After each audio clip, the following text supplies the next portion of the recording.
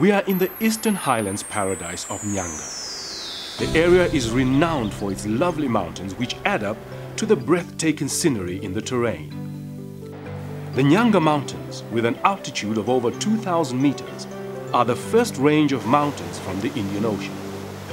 Up in the mountains, there are several streams whose water cascades down the mountain slopes on its way to the ocean. Here, tourists can slide down the slopes of a dwala and plunge into a pool at the foot of the rock, a natural swimming pool. There is so much pleasure here. The vegetation in the mountains includes pine trees from where most of the country's timber is harvested. There are also these seemingly juicy apples and proteas. Several species of this exotic flower can be found in the Nyanga Mountains. They mostly come as shrubs that bear their colorful petals, which paint the mountainside. The effect is hypnotizing. Because of its cool temperatures all year round, Nyanga is an ideal habitat for the rainbow trout. It is not by coincidence that one of the best retreats in Nyanga has a trout prefix, Troutbeck Resort. These calm dams close to the resort are home to the rainbow trout. The rainbow trout, also known as the steelhead, belongs to the salmon fish family. It has a torpedo-shaped body and small fine scales punctuating its silvery sides. The rainbow trout has a horizontal pinkish band extending along its body and bluish to greenish spots on the back and sides. Here, the rainbow trout majestically swims in the cool, clear water, a habitat it very much enjoys. This fish's life can span as many as 11 years, but its age of maturity is between 4 and 6 years. An average 4-year-old rainbow trout can weigh half a kilogram. In food terms, that is quite an amount, let alone the quality. Today our host, Roger, and Chef Benjamin will braai the rainbow trout while basking in the beauty of Nyanga. We're in the open air today. You want to explain to me what's going on over here, Benjamin? Okay, today we are going to prepare a stuffed braaied trout. Braaied trout. Sure. Okay, what are you going to use for your stuffing? I'm going to use a little bit of some cheese, Black Forest ham, and some green pimento, a little bit of mushrooms, tomato and onion. Okay. Sure. Right, now how are you going to do this? You're talking about braaiing it. I see you've got a long stick over here. You're going to skew it, stick it through the fish. Sure. Chef, how often do you cook out in the open like this? As often as possible, but what we usually do, there are some groups which usually come, they have their request done, and then we can continue it. Right. Now, what are you serving this with? You look like you've got some potatoes over here. Are these parboiled? They are parboiled, but then I will later on take them close to the fire so that they keep on heating. Oh, I see. Sure. Right. Okay. So here am I.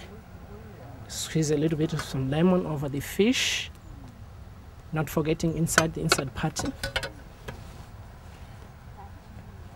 Now, earlier on you mentioned to me that beside these ingredients you were going to put in some lemon and some orange. I find that actually a brilliant idea. The taste, I think, will come out because of the lemon and the orange. And the orange, definitely. Yes. Sure. Now, just stepping across behind you here and coming over to our fire, I can see that we've used the pine needles, sure, some pine wood. I think we're going to get some very lovely flavors out of this. Over here, try to keep this going. Because what you only want from here is the heat and a little bit of the smoke, so that the trout gets the flavor of the pine. Flavor of the pine. Yes. Sure. I'm finishing off here, stuffing the mushrooms, the green peppers, a little bit of each, the ham, and as well as the cheese. I like that. Sure. I think we're going to get some really lovely sort of flavors out of that. Okay. The stuffing, it will bind on its own because we've got some cheese in there. As it will be melting, it will also make the binding very nice. Stuff.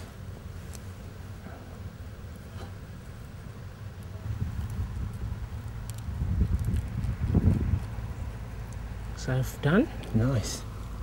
Sure, just give you a hand over there. The idea was to drive a skewer through the trout and bright over the fire, but it did not quite work. So Roger and Benjamin resorted to the pan.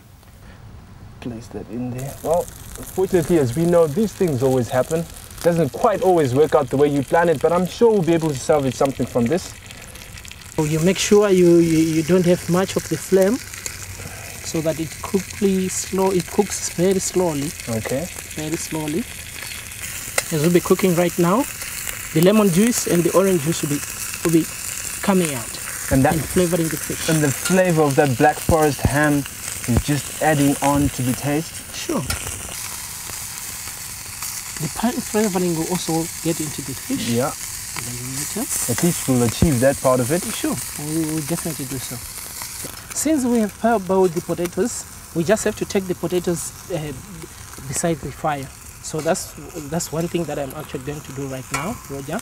Okay. Let me create a bit of space over here. Then we just want to take them around the fire. Looks like our fish is cooked. Ooh. Okay. Lovely. Make sure everything comes out of the pan so that it doesn't waste. With me, I have some green and red pimento. She's just gonna throw in there at the bottom of our pan. Okay. Also some babe marrows and some carrots. Sure. As our veggies are being cooked, I've got this sauce that I prepared earlier on. Roger? Yeah. Oh, you've got a sauce? Yeah, sauce that I prepared earlier on. Thinking about our potatoes over here and wondering how they're coming along. Okay. We've got our potatoes here in our charcoal. Sure. Seem to be coming up pretty well. Smoke getting caught in my eyes. Yeah, but the smoke is the one which flavors everything. Everything. So that's what we're actually looking for. Our vegetables on the side there. Lovely. Not forgetting our sauce. With our lemon wedges as well. Orange wedges. Ooh. That looks lovely. Sure. Thank you, Benjamin. Thank you, Roger. Now, lucky me. Now, how's that for a day out in the sun? Lovely fish, spectacular view of the mountains.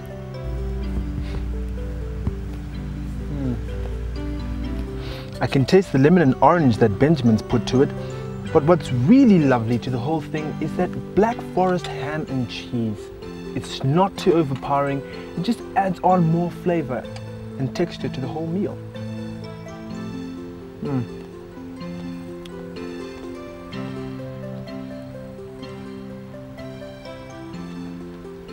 Just look at that view.